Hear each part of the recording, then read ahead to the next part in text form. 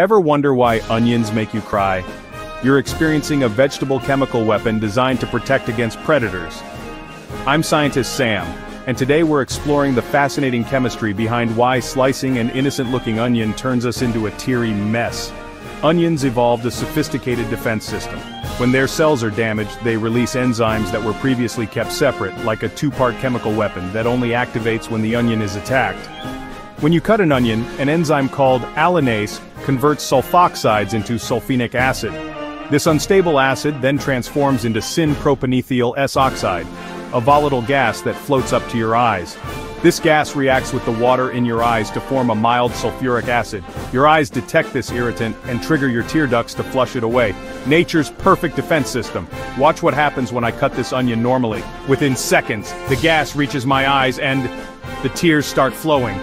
My body is desperately trying to wash away the irritant. But look what happens when I cut an onion underwater. The water traps the gas before it can reach my eyes. No tears. You can also try refrigerating onions to slow down the chemical reaction, so it's not magic, it's science. Onions developed chemical warfare to protect themselves, and we're just collateral damage.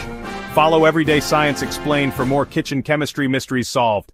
Credits. Script by scientist Sam.